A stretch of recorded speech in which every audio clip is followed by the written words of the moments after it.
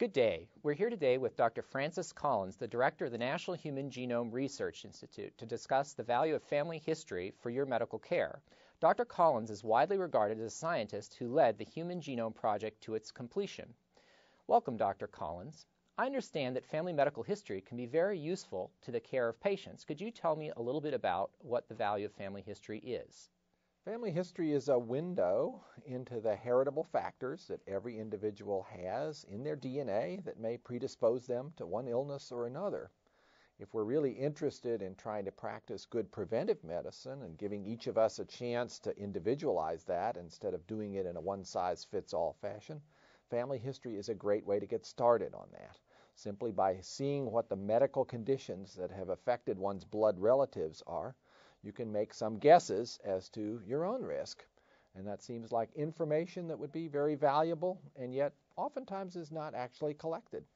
So we're quite interested in seeing people do a better job of that in order to advantage their own health care. Could you tell me a little bit about the types of conditions that are inherited, or in other words, run in families, and perhaps a little bit about the red flags that might lead a person to believe that the condition is in fact inherited?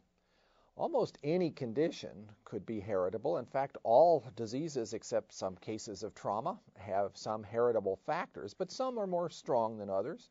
I think basically what one would want to look for is a pattern in the family of a particular disease or collection of diseases that seem to be occurring at a higher than expected incidence, just based on the likelihood of things striking that family more than once. Is there something here that looks unusual? Are there more people with a particular type of cancer, for instance?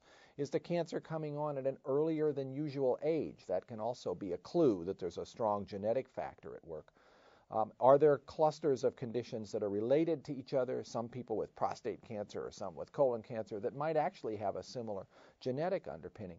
Those kinds of issues, looking for patterns.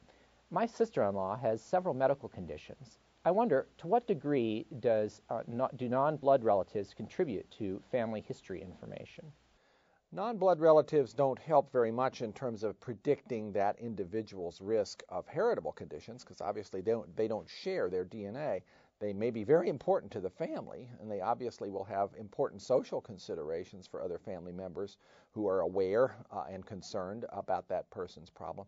But when you're collecting a family medical history, it's the blood relatives that you're particularly interested in recording, and that would be parents, and that would be your siblings, that would be your children. Those are all called first-degree relatives.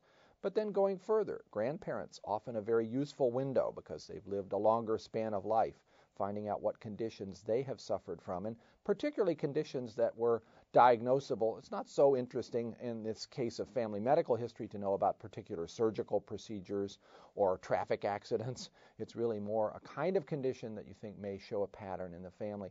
If there's a possibility of also collecting information about aunts and uncles and cousins, the more the better. But the better plan is to focus initially on those first-degree relatives and then expand out to the level that you're able to do so. Collecting family history sounds like it could be a lot of work.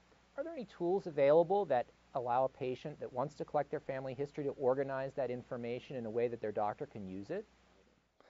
It is a fair amount of work, but it's work worth doing, and there are more tools available now to empower individuals to do this kind of medical family history collection themselves. Oftentimes in the past, it's been assumed that the physician would take responsibility of collecting the information, but in fact, it wasn't always done in an ideal way in that fashion. Oftentimes people sitting there being asked the questions weren't quite sure about the family medical history of relatives that they hadn't recently spoken to.